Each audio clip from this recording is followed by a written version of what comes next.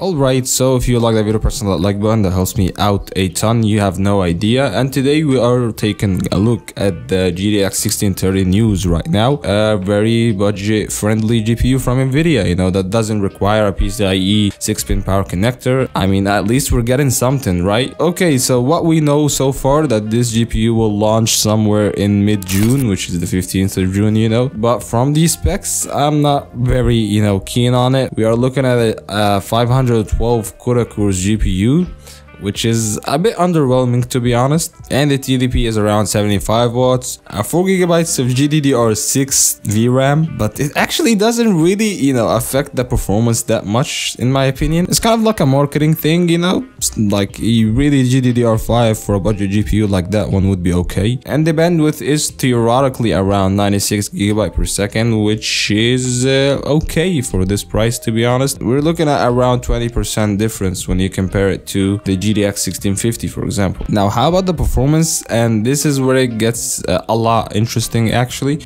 From the Tech Power Up GPU database, so we haven't seen any benchmarks yet, but this database is usually pretty consistent with the results and pretty accurate when it comes to the performance, you know.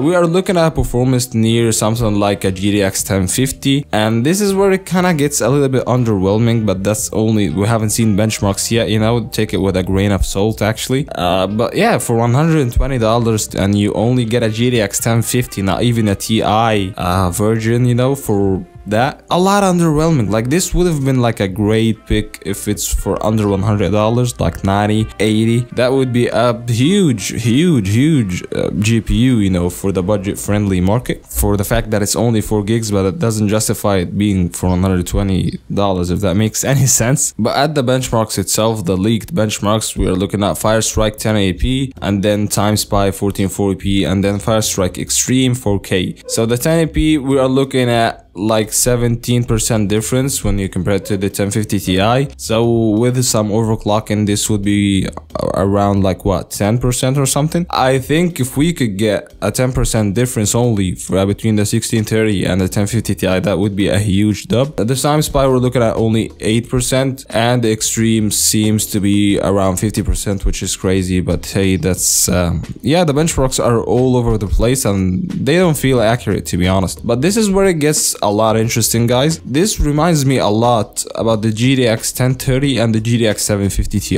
The 750 Ti is faster than the 1030 anyways, because it was for $70. It was for the same price of the 750 Ti, somewhat close to that. Performance, you know, is a lot lower, but it's brand new and it's more available than the 750 Ti at the time because it was used, you know. So yeah, given that it actually reminds me a lot of the way the GT 1030 was, I'm looking forward to this GPU, and I think it will be a great GPU for the budget friendly gamers. So hey, if you like the video, press that like button. If you want to see more videos of that kind, subscribe.